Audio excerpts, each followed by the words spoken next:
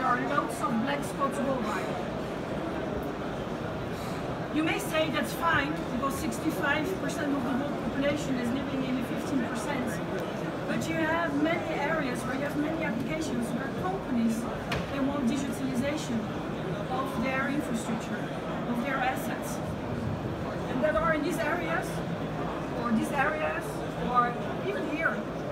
And it's way too expensive today to roll out terrestrial network. And you cannot cover all. The only technology that covers all today is satellite connectivity. So kinèis, we are a satellite operator. We come from 40 years of experience already from the French Space Agency. We supply already today a global coverage. We operate 9 satellites that cover every single spot on Earth. We add 25 extra satellites from Q1 next year, so we are fully financed because we had a fundraising in 2020 of 100 million euros. So we are part of the next 40, which are the 40 most promising startups in France since 2021. You can see here all the technical details. So it's global coverage already today, but tomorrow even better, because tomorrow we have a latency of picking up information wherever you are on the globe in less than 15 minutes. Our constellation is optimized for IoT, so roughly a message is 90 bytes maximum. Low power consumption, easy hardware integration, because we already integrated with off-the-shelf equipment, electronic equipment existing today. Low airtime cost, two-way communication, uplink and downlink.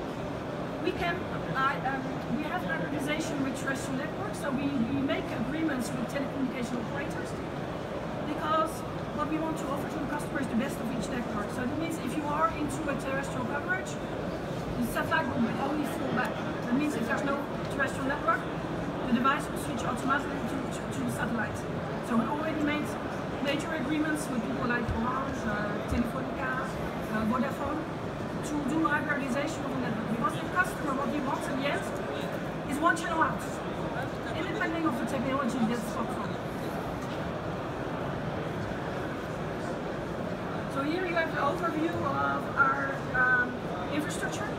You need to know that really we operate from end to end. We have the infrastructure in space. We also have 20 ground stations worldwide to collect the data as quick as possible from our satellites. And we have our own service center. So we really operate from end to end. Here you can see the constellation. So each spot is a diameter of 5,000 kilometers.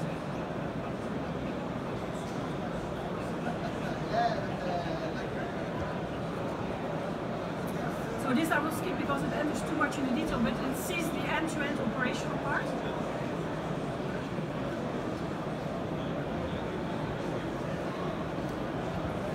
So we can imagine ourselves as we are an LP1 operator in space. You can see that kinèis has a global coverage comparing to LoRa 6 volts, LTM or any other technologies.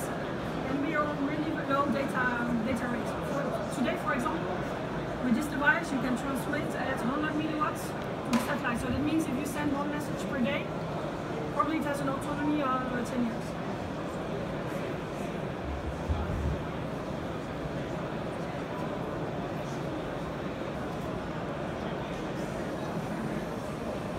By 2030, over 70 billion devices will be connected. Imagine the next generation of IoT. This new IoT will integrate seamlessly, need little power, and be compatible with other systems. It will also be robust, reliable, and inexpensive.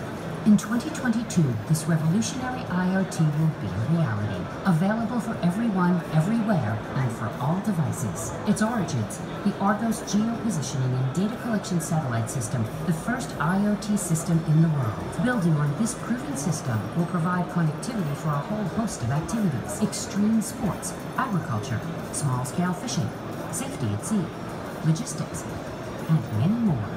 kinèis opens up a new world of possibilities. You've been waiting for this. Wait no longer. Sign up now for the first IoT connection from space.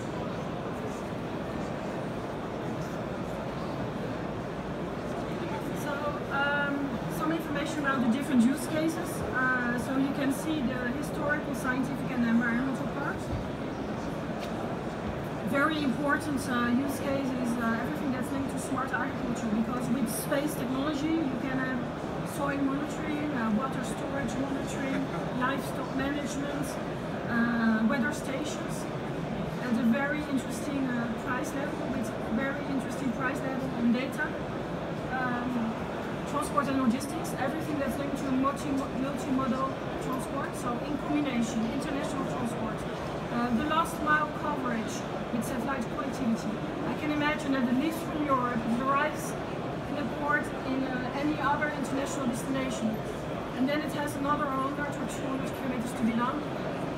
You know that there will be always a traceability of the information due to satellite technology, even if there's no roaming agreement with the telco operator, even if there's no terrestrial network available, the space connectivity will cover and back you up on the information from end to end. Network and infrastructure, this is very important as well. On the network and infrastructure monitoring, you can see oil and mining sites. You can have pipeline monitoring, remote infrastructure monitoring of the electrical utilities. When you have overhead aerial lines for power supply, you can monitor the pulse, for example, like equalization, vibration. If there's any information that gives a doubt about the integrity of the infrastructure, it can give an alert to the utility before there is a power shortage. Maritime, so that is vessel monitoring for fisheries, but also leisure boats. For example, if you would like to collect information on the tanks of the boats, water tanks, batteries, whatever you have as sensors on board, you can collect information from the sensors and send the information to space. You know, in our part of West Africa, for example, we are told there are rigs, oil rigs, Yes. and they said that certain fishing vessels should not go beyond certain area. Yes. How does this support say that once a vessel or a fishing boat goes beyond that area, there could be a trigger or something to get that? Yes, you can do this by putting on a geolocalization on the vessel, which is mandatory. And with our information, you can do geofencing, which means that you can give an alert if the vessel goes outside of the authorized zone. Fantastic. So this is something we would like to work on possibly. Then the second on this transport, you know, if you are in our part again, we have landlocked countries. Those countries do not have seaports. Yes. So they take their goods through other countries that are on the port. Now, so if a container is supposed to go to a landlocked country, now they end up not going, then they will offload it in the, for example, this country which is at the port, Yes. says if you are going to the other side, you don't pay a certain tax. It has to get there. But because of avoidance of the tax, some people will say this container is going to the landlocked, but it's not going there. How do you ensure that there's something on the container that you can monitor it to the final destination where it's supposed to be? Yes, you can put simply you can put on a tracer on the container, which means that you can, for example, program 5 information or 6 informations per day. And that means that you have a localization tracked by the satellite, by Doppler system, because in some countries, and especially Africa, people spoof the GPS information of trackers, which you cannot do with satellite technology. You cannot spoof the information about the localization. Correct. So this very I need to we can expand later on this too, because of the significance it has on the economy. So that I will later want us to delve more on it. I didn't want to forget. That's why I wanted to have you spot on. Okay. So please continue.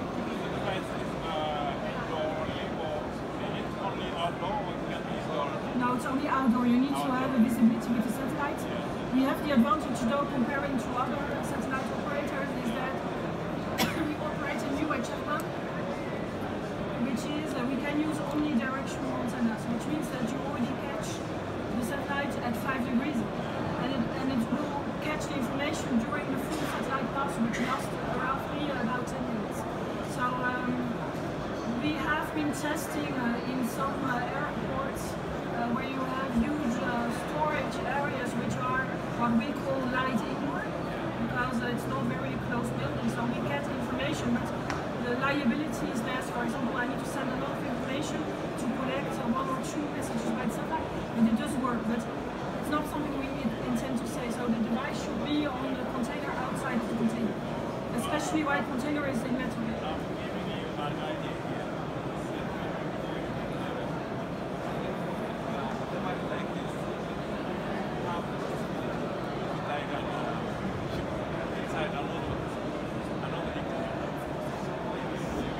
Yes, you can.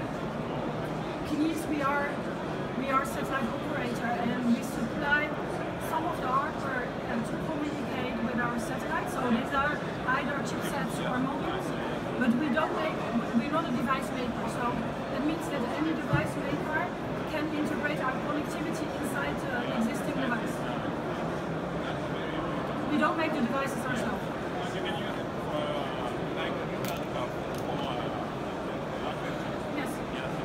For example, we're like Orange. Orange is a telecommunication operator. They supply the data, but they don't manufacture the telephone. Okay. You are French. Yes. You say French? Oui. Okay, so Whenever it's from Senegal, that car. whenever they say, for example, you can hear, but I'm not. Let's say I'm French because I live in French, but I'm originally from the Netherlands. Netherlands, okay, yes. Please. So you can see all these different use cases.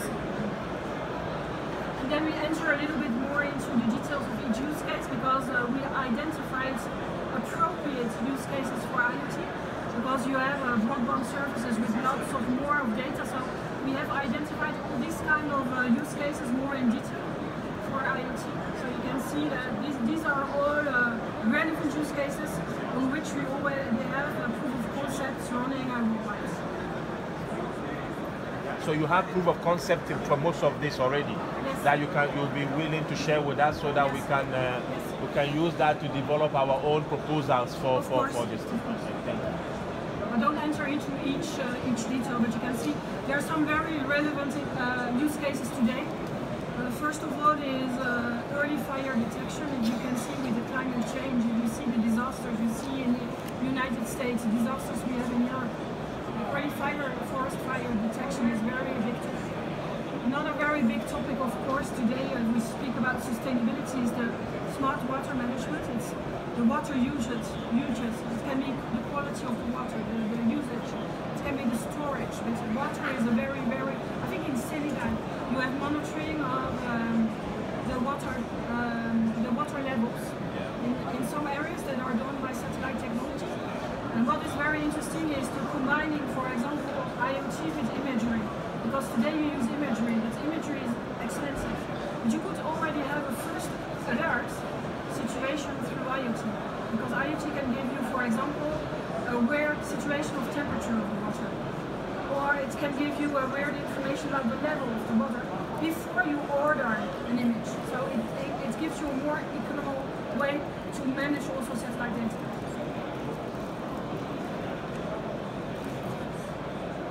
And this is a little bit our way to help you to understand the technology. We have different discovery programs available for our partners, because we want a maximum number of people to discover our technology.